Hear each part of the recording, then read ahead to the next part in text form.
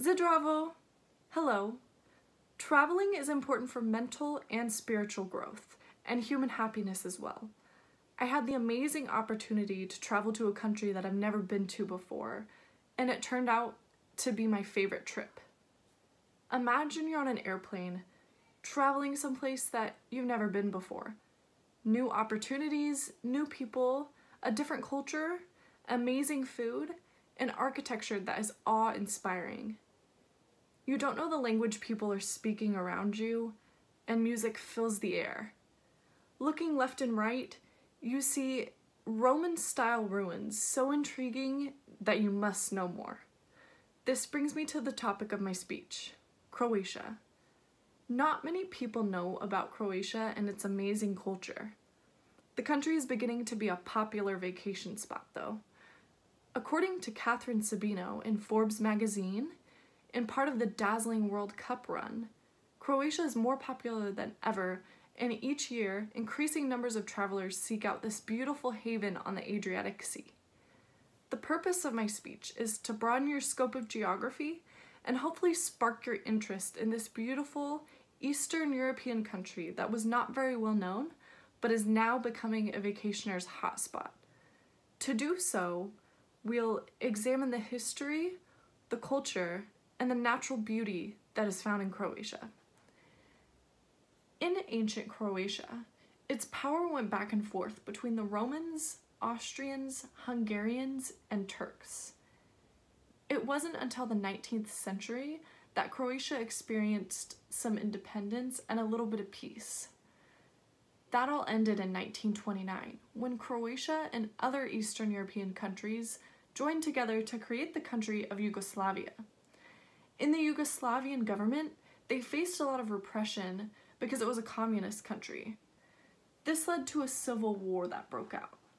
According to Mary McCarthy, in an article in the Borgen Project, Croatia declared independence in 1991 against Yugoslavia rule, and the war lasted from 1991 to 1995.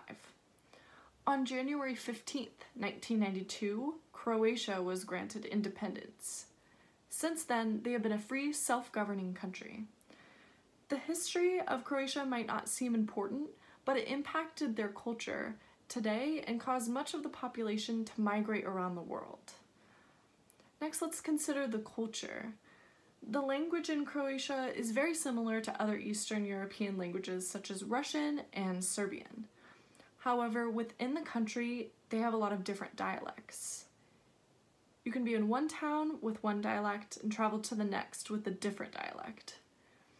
The religion, according to the U.S. Department of State in the International Religious Freedom Report, last updated that 86.3% of the population is Catholic, 4.4% Serbian Orthodox, and 1.5% is Muslim.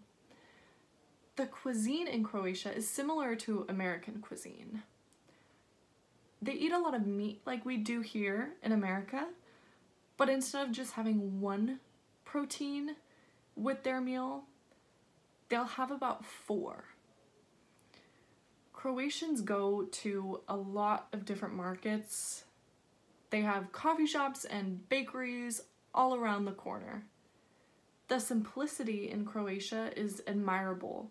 Within their town, they have a market and a bakery and everything they need to walk wherever they need to go. With this understanding of the culture in Croatia today, let's consider the natural beauty of the country. The coast is on the Adriatic Sea, sometimes called the Dalmatian coast. The water is clear and warm here and is known to have healing agents in it.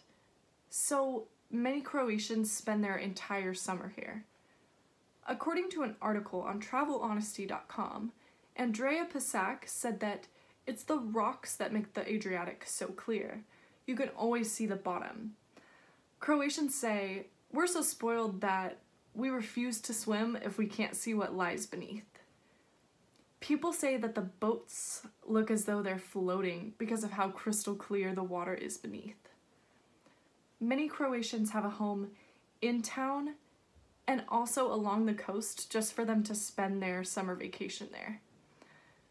One of the most talked about waterfalls in Croatia is called the Strabaki Buk.